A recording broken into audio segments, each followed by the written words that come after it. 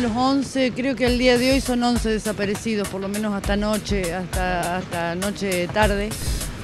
No se vino abajo, el departamento de mi hijo está intacto, hasta la mesa de vidrio que tiene en el living está intacta, colocada ahí, me lo dijo anoche el jefe de rescate.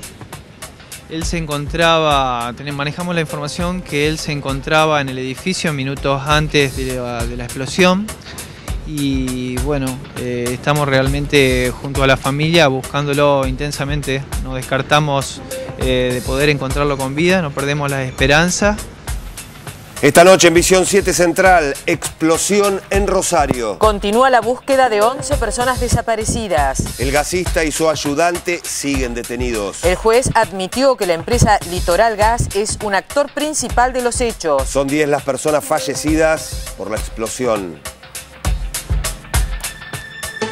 Muy buenas tardes, ¿cómo les va? Bienvenidos a la edición central de Visión 7. Aquí estamos hoy en horario especial. ¿Cómo estás? Buenas tardes. Hola Cecilia, el saludo para toda la República Argentina en Visión 7 Central. Estos son los adelantos. Así es, le vamos a pedir justamente un título a manera de comienzo del noticiero a Daniel Castaño desde Rosario. Daniel, buenas tardes. Buenas tardes, Cecilia. Aquí en la zona cero, los rescatistas trabajan sin descanso. En la gobernación sede Rosario, el gobernador Bonfatti y la intendenta Fein acaban de anunciar subsidios para los afectados. En tanto que en sede judicial se ultiman detalles, se ordenan diligencias para deslindar responsabilidades. El deporte también y este adelanto, Maximiliano Steyman. Y Pablo, vamos a ir repasando lo que está sucediendo en esta segunda fecha del torneo inicial. Ya se jugaron 5 partidos y por ahora ningún equipo tiene puntaje ideal. En un ratito los detalles y los goles. Muy bien, ahora el título internacional a cargo de Pedro Briguer. Tabaré Vázquez ya fue presidente del Uruguay, pero anunció que quiere presentarse otra vez para las elecciones del año que viene. La explosión en Rosario, la búsqueda que continúa, 11 desaparecidos, los detalles, Daniel Castaño. Daniel. Pablo, y decíamos, somos muy prudentes para hablar del número de víctimas. Hasta el momento 10 confirmados, víctimas fatales, 11 desaparecidos. Este es el número oficial.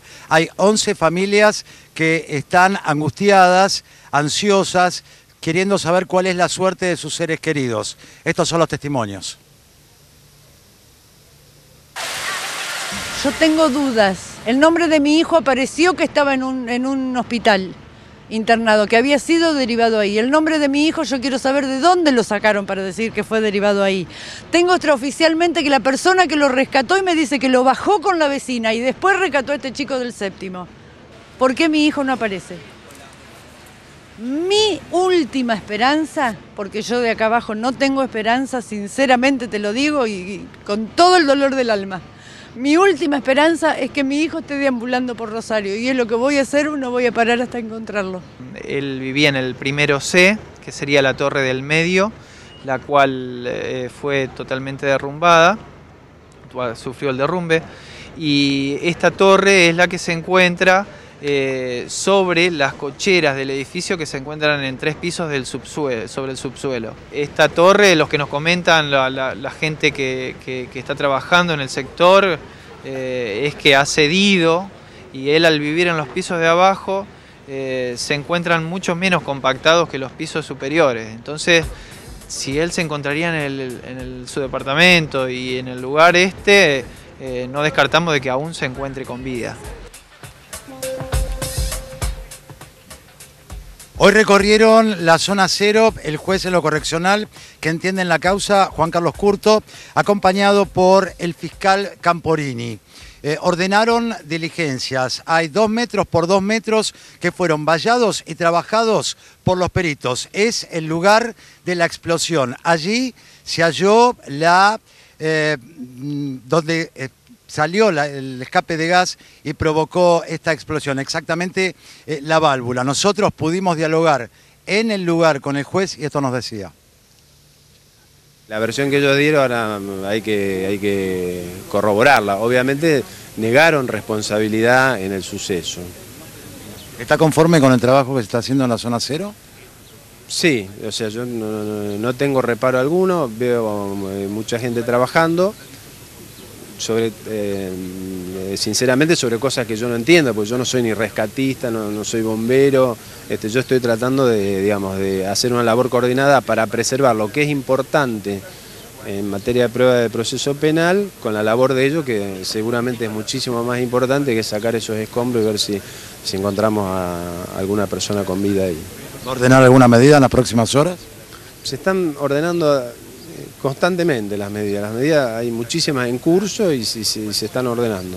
O sea, esto es una investigación que es muy dinámica y bueno, que por el resultado es tiene muchas facetas. Daniel, querríamos saber cómo está funcionando el operativo de rescate y sobre todo la contención a los damnificados y a los familiares de las víctimas.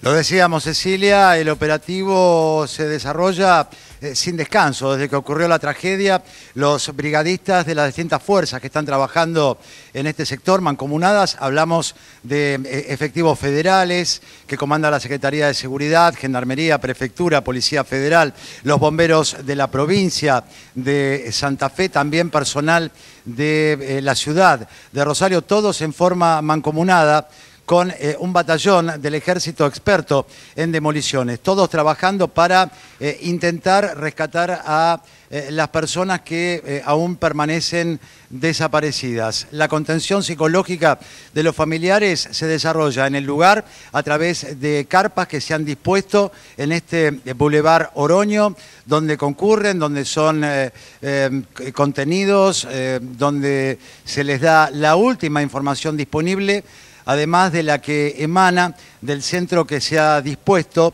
expresamente para esto en el centro de Rosario.